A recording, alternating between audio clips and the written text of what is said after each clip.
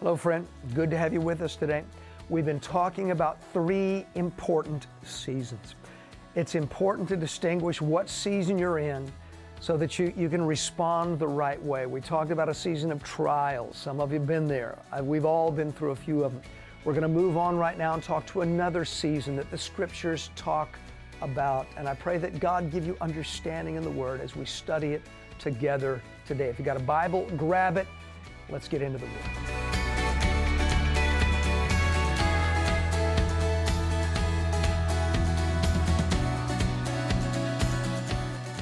Ezekiel 34, verse 23. It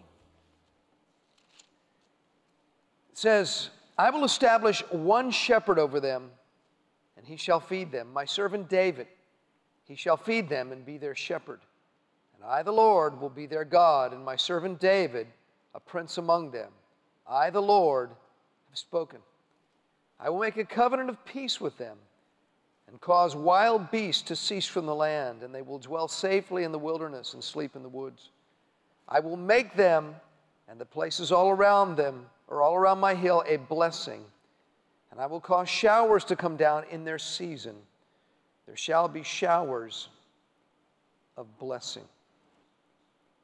Now, as always, when a prophetic utterance was given, there was a lot of layers to it. It applied to God's people then. It applies to us as God's people today. And people of God had been scattered in that time because of leaders, spiritual leaders that were more interested in feeding themselves and manipulating in order, so that they could move themselves forward as opposed to feeding the flock. And God got angry, says, this is going to stop. And God talked about what he was going to do, and then he said he's going to set up a shepherd over them, even David. Well, when Ezekiel said this, David had been dead for 400 years. So he obviously wasn't talking about literally setting up David, but he was looking into the future and prophesying about Christ, because King David is a type of Jesus Christ. And Jesus is the one shepherd that God has set over the flock. And he talked about them, being able to sleep safely in the wilderness and the wild beasts being gone. And it's just a picture of tranquility and peace and security and safety, the things that come to us when we embrace Christ. So Ezekiel, though he was speaking by the Spirit of God to some things that were actually going on then, some injustice, and God saying, listen, I love my people, and I will only put up with them being, trampled on and taken advantage of for so long. I'm going to step in, and so he did. But layered in that, there was a prophecy for us about Jesus Christ coming and being the great shepherd. And Jesus himself said, I am the great shepherd of the sheep. The hireling flees when he sees the wolf coming, but the good shepherd, he lays his life down for the sheep. I am the good shepherd. My sheep hear my voice, and they follow me. So Jesus is that shepherd, and he brings us peace, and he brings us safety. So Ezekiel was prophetically speaking about us and our time and our dispensation. And in connection with that, he makes this statement, he gives this promise that I'll make the places all around my hill a blessing. I'll cause showers to come down in their season. There shall be showers of blessing. Now, it refers in type to the coming of the Holy Spirit and his reviving influence. And elsewhere in the Scripture, the Holy Spirit is typed as, a shower of rain coming down, causing things to be fruitful and to grow and bringing refreshing. But there's a literal fulfillment as well of physical, tangible blessing. Just as showers in their season, if they would come, the early and the latter rain to that land that God's people lived in then, it would bring prosperity to the land. It would cause the crops to grow. It would cause the fruit to become ripe. It would bring bountiful harvest. And they measured their prosperity and their blessing in those ways because they lived in an agrarian society. And thank God we have the reviving influences of the Holy Spirit in our life, and he has been sent. He has come down. But there are also physical, literal blessings that the Holy Spirit brings to us. There are seasons of prosperity and opportunity that can never be achieved on our own. And this promise actually alludes to that as well. showers coming down in their season, showers of blessing. How many could stand a season of blessing? Yeah. Well, for those of you that didn't raise your hand, you can just listen. And how many would like to be blessed? Let me tell you why. He actually sets it off at the beginning here, the reason for it. In verse 26, he said, I will make them and the places around my hill a blessing. I will make them a blessing. And then he said, showers will come down. There'll be showers of blessing, seasons of blessing. But first he said, I'm going to make them a blessing. That is God's primary reason for making us a blessing, is so we can be a blessing. God told Abraham, I will bless you, and you shall be a blessing. And God says, I will make them, talking about his people, the flock of his pasture, the people that are in this dispensation with Jesus Christ as their great shepherd. He's going to make us a blessing. And then these showers of blessing are going to come, and these seasons of blessing are going to come. But he sort of sets the principle at the beginning. Yes, he wants to bless us. Yes, he will bless us. But he wants us to realize that we're not just blessed for ourselves. We're blessed to be a blessing. And I do believe that there are seasons or times of exceptional blessing that come from God, and they should not be taken for granted. You should look with me in the New Testament, in Luke's Gospel, Acts chapter 3. Acts, the 3rd chapter. Peter here is preaching Pentecost. A bunch of people have gotten saved, and he's giving an explanation for what's going on. In Acts chapter 3, pick it up in verse 19. He said, repent, therefore, and be converted, that your sins may be blotted out, so that the times of refreshing may come from the presence of the Lord. And that word times is seasons. Literally, specifically appointed times and seasons, special seasons, so that the seasons of refreshing can come from the presence of the Lord. Let's read on. And that he may send Jesus Christ, who was preached to you before, whom heaven must receive until the times of restoration of all things, which God has spoken by the mouth of all his holy prophets since the world began. So Peter here talks actually about 3 different things. He talks about the return of Christ, hasn't happened yet. He talks about a specific time for the restoration of all things, and God is going to make a new heavens and a new earth. That hasn't happened yet. And he also talked about times or seasons of refreshing that come from the presence of the Lord. And notice he made it plural. Times, seasons, plural, of refreshing that come from the presence of the Lord. He says, repent, get your heart ready, be right with God, so when these seasons do come, you can benefit from them. And the word refreshing there literally means a time to catch your breath. A time to recoup and to grow and rest and catch your breath. A time where you're out of the fight.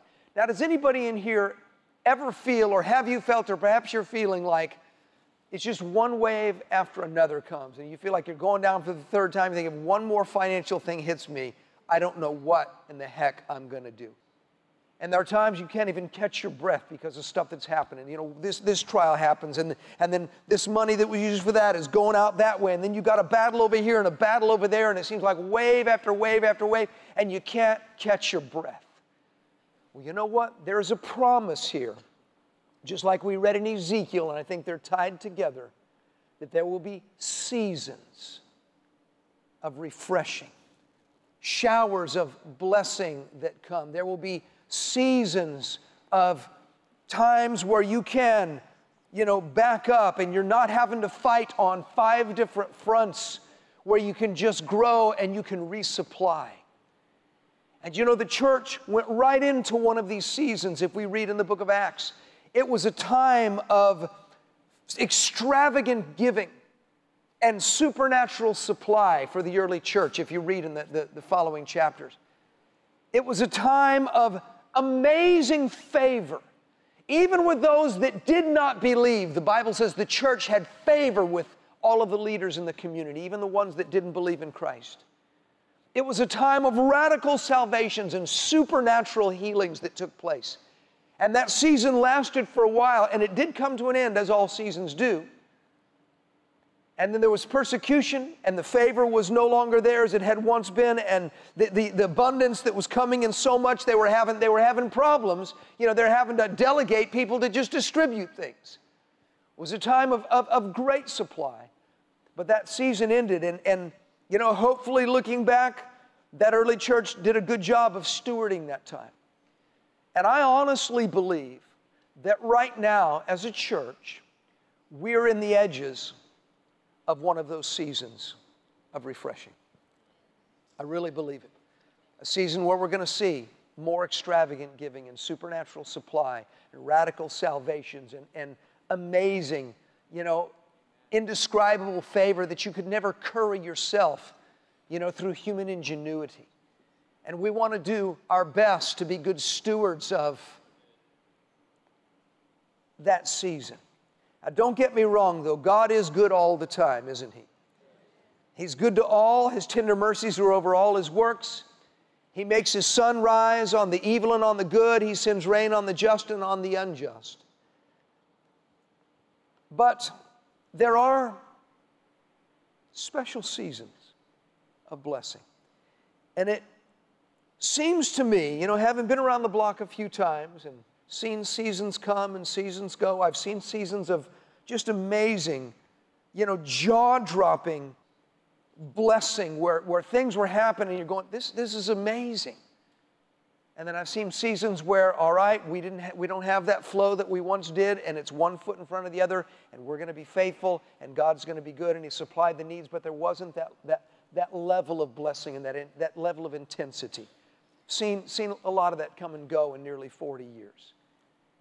But I have noticed that when those seasons of blessing, when those seasons of refreshing are on, that the richer, more frequent blessings come to those that do something.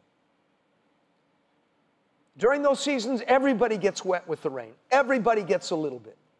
But there are some that seem to garner the richer and more frequent blessings during those seasons. And I'm going to say it again, and you know, I'm accountable to God for making statements like this. I believe that as a church, we're in the edges of one of those seasons now. Look with me in the book of Galatians, if you would. I want to show you what that thing that I've noticed that people do that I believe brings those richer and more frequent blessings into their life. Book of Galatians, chapter 6, and verse 9. It says, "And let us not grow weary while doing good. For in due season," everyone say due season. "For in due season," when that season comes, "we shall reap if we do not lose heart. Therefore, as we have opportunity, let us do good to all, especially to those who are of the household of faith." I think those seasons of blessing come due more often to those who consistently sow, to those who seize the opportunities afforded them to do good. Did you notice in verse 9, he said, "Let us not grow weary while doing good." And then in verse 10, "Therefore, as we have opportunity, let us do good." Everybody say, do good. In fact, tap your neighbor and say, do something good. 2 times he said, do good, take the opportunity. And then look at verse 7, and here's the key. "Do not be deceived, God is not mocked. For whatever a man sows, that he will also reap." If you do good, when those seasons where God is doing things come due, you will reap the richer blessings in your life. And I think many people stand before a field that they've planted no seed in whatsoever, and they pray to God for a miracle harvest. And God is good. I mean, God is gracious. He's good to the good and the evil. The rain's on the just and the unjust. We know that's God's character and nature. But there comes a time when you need to have the field planted with sowing good into someone else's life if you're expecting to reap those same good things in your life. Get some seed in the ground. I was on the phone one day to a friend where I'm driving actually to the church office, and he said, Bayless, an amazing thing happened. Said, I was just at this event, his kid was involved in this sporting thing, and he said, I was there, and we were having like this big barbecue, and I met this guy, his kid is involved in there. He's not a believer, but we hooked up, and there's just this synergy there. He says, and I began to talk to him, and he opened up, and I talked to him about Christ, he said, we just had the best time, and he asked questions, and I was really just able to share my testimony with him, and my friend had been a really bad boy and gotten radically saved, and so he shared his testimony. And he just gets finished telling me this long story of how he's ministered to this guy for a long time, and the guy was just showing, a real sensitivity and a hunger for the things of God. I said, man, I got to go. I'm at the office. So I hang up. I walk in the office, and here's the sister standing there of the man that my friend was just telling me about. And she's at the office. I haven't seen her in a year, haven't spoken to her in a year. She's at the office. She has this big basket of homemade goodies, and she's giving them to everybody in the office. And she just said, I just wanted to do something good. You guys, you serve the church so faithfully, you serve us so faithfully, and I just felt like I wanted to do something good for you. And she gives me a big portion of this basket, and there was some really cool stuff in there. And I'm thinking, this is too much. I said, you know what? I just got off the phone right now. 5 seconds before I walked in the door and ran into you.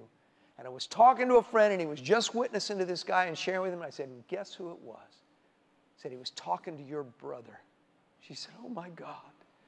God is so good. And I thought, yeah, he is. But I look at you, and you're doing good, especially to those of the household of faith. And no wonder you're reaping good in your life. It was like an instantaneous illustration of what I'm talking about. Do good as you have opportunity, and he said especially to those who are of the household of faith, especially to God's family. God loves his kids. Someone does something good for your kids and you want to bless them, don't you? God feels the same way. He loves his family. I was in Australia preaching at a big conference years ago, and one of the guys that had actually given up a few days of work said, look, I'm going to volunteer. I want to be a driver. I've asked for the time off, and I want to be able to drive guest speakers and just serve the house. And so he did, but like right beforehand, and the church actually provided cars. There was a local car dealership said, look, you guys, you can use our cars. And so they would give the cars for free, that they would drive the guest speakers.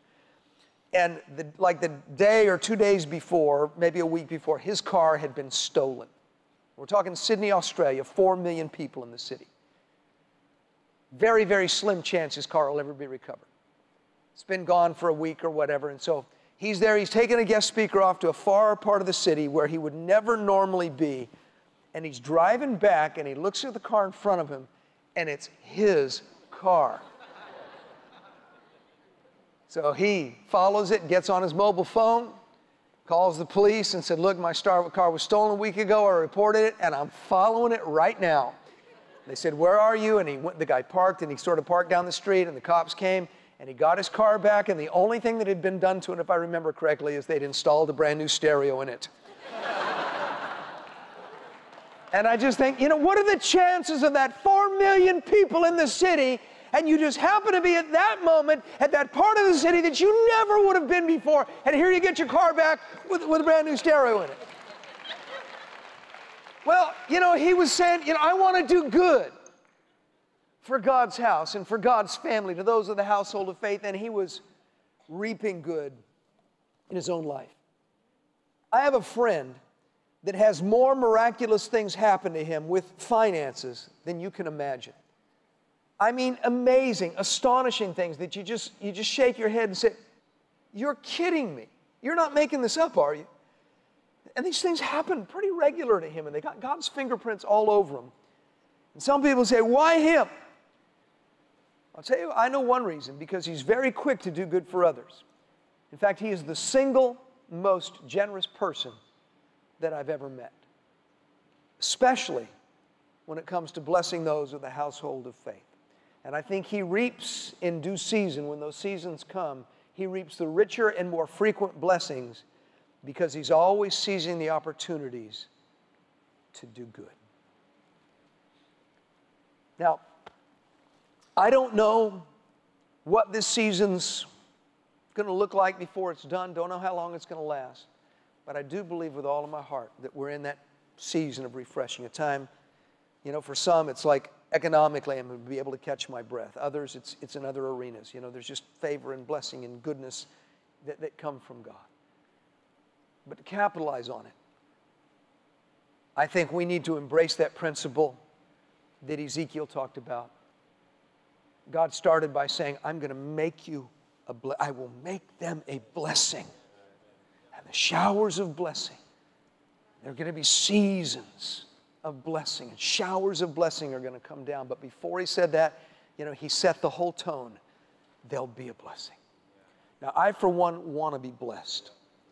I truly do. I've got some needs that I'm trusting God to meet in my own life. But before that, I want to set my heart, God, I want to be the answer to somebody else's prayer. And you know, I honestly think God looks through the body of Christ. The Bible says the eyes of the Lord run to and fro throughout the whole earth to show himself strong in the behalf of those whose hearts are fully his. And I think when it comes to seasons like this, God is, yes, he's looking to bless people because he wants to bless us. But I think he's also looking for people that have the heart that says, God, I don't just want a blessing, but I want to be the blessor. I want to be the one that blesses somebody else. And I think in a few moments we can maybe just respond to that. Just an outward way to say, God, if you're in it, you feel it's something in your heart that you want to do. That we can say, God, you know, I want to be blessed, but in all earnestness, I want to be the one that gives a blessing. But I want to warn you before we get to that moment, and it'll be a couple minutes from now. God will test your heart. The scripture says God does test our hearts. And if you read the ways that God tests people's hearts, sometimes he asks them to give things away that are very important to them. Not just necessarily something of great monetary value, but he puts his fingers on things in our lives and says, will you let go of that if I ask you to? And I think sometimes when, you know, people say, yeah, I'm in, I want to be a blessing. God says, okay, you have $30. I want you to give 28 of it away. Well, God, can't we have this thing start when I get $2,800? God will say, next. So just a word of warning. God deals with us where we are. He wants us to be extravagant and generous, whatever season, you know, we're at in our life and whatever, you know, level we're at. We always have to start where we are. Not saying, well, God, if once I get here, man, I'm in. I'm going to be that person that just let me win the lottery. And God, you've got your man, you've got your girl. I'm going to be a source of blessing to the church. God says, well, you know what? I'll tell you what. If I can trust you with the $20 you have now to do what I say with it, then maybe I can trust you with $40 later on. Just bow your heads, close your eyes for a minute. The greatest blessing that comes into anyone's life is when they accept the Savior, Jesus Christ. Ezekiel, looking to the future, saw people in his day scattered, wounded, distraught, vulnerable. And through the Spirit of God, God said, I'm going to set up a leader over them, and this is going to end. But he was looking to our time. He's looking at humanity as a whole, scattered and bruised and forsaken and isolated. And he has sent a shepherd, Jesus Christ, the shepherd of our souls, died on the cross for our sins, raised from the dead for our justification. And if you've not made him the shepherd of your life, you need to do it. He died, and he's been raised from the dead. And the Bible says He's rich to all who call upon Him. The Scripture also says the one who calls upon Him will not be disappointed. The Bible also says whoever calls on the name of the Lord will be rescued, will be saved. I want to invite you to pray with me right now. Wherever you are, you may have come in with a friend and had a gaping emptiness in your life you've tried to fill with everything. You've tried to fill it with sex and relationships, even deviant sex. You've tried to fill it with drugs or alcohol. You've tried to fill that empty place inside with ritual or with money or things. It can only be filled by God. And we only come to God through His Son, Jesus. Jesus is the bridge. Jesus is our access point to the Father. He said, no one comes to the Father except through me. I want to pray a prayer right now. If you're a prodigal that needs to come home or someone making this decision for the first time, open your heart and pray with me. God won't turn you away. I'd like the whole congregation to pray right now. Just say, oh God, I believe Jesus Christ is your Son. I believe He died upon the cross for the sins of the whole world. I believe He died for my sins, to rescue me, to bring me into the family, to bring me into the fold. Jesus, I call you Lord. I ask you to be the shepherd of my life. I put my trust in you alone. In your name I pray. Amen.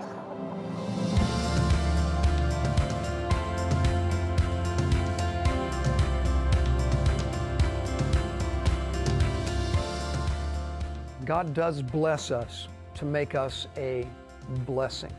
He doesn't bless us so that we can hoard it up, but so that it can flow through us, that we can be a channel of blessing to others. And I just want to encourage you with an opportunity to be a blessing to someone else. If the Answers broadcast has been significant in your life in any way, I want to encourage you to join with us in taking the broadcast to others. We actually air in hundreds of countries around the world in multiple languages. And I think some people just assume we've got all sorts of money, you know, because we don't get on and ask for money. Well, we have to trust God continually for the finances to carry on with what we're doing. And as people like you share with us, it enables us to carry the mission forward. So why not become a partner? Why not become a part in what we're doing and take the broadcast to someone else in need? Use the blessing that God has brought in your life to in turn bless someone else. Please contact us, be a part, and let's help other people find this wonderful Jesus that we've come to know.